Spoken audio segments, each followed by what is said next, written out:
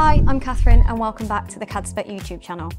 So, you've bought your software or you're looking to potentially purchase your Autodesk software, but you don't know whether it's going to run right. So what I mean by that is, do you have enough memory? Do you now have enough CPU, enough RAM? Lots of questions and lots of different configurations that you want to work out before you actually jump in and buy that software. So in this video, I'm going to show you how easy it is to check your system requirements for the Autodesk software that you're going to be downloading and purchasing. Okay, so what you can do is when you speak to CAD Spec, we can send you this link straight over. So in this case, I'm actually looking at Inventor 2023, but there is a different page for system requirements for every single piece of Autodesk software, and they will all differ. So please make sure when you get sent this link by CAD Spec or by someone else, that it says the software and the correct year at the top that you've purchased. So let's take a look. So this is Autodesk Inventor 2023.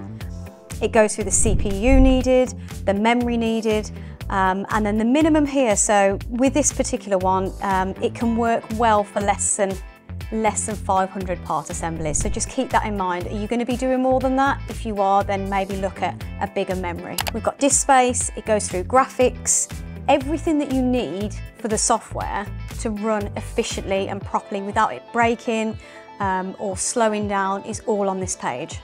So hopefully that video has helped you understand how to find out the system requirements for your particular Autodesk software. If you're a CAD Spec customer, you can give us a call and speak to either the customer success team or our technical support team.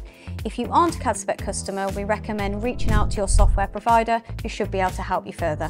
Thank you for watching and see you next time.